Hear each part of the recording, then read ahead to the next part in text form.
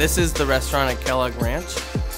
A lot of the learning is done through peer-to-peer. We're in groups of 6. Each week we have a different role. So last week I was manager, and I was able to learn how to work with people, telling them what to do and how to do it.